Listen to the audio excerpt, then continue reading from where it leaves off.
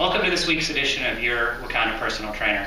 With the beginning of golf season, I thought it would be a good idea to do a series on golf-specific flexibility and strength exercises.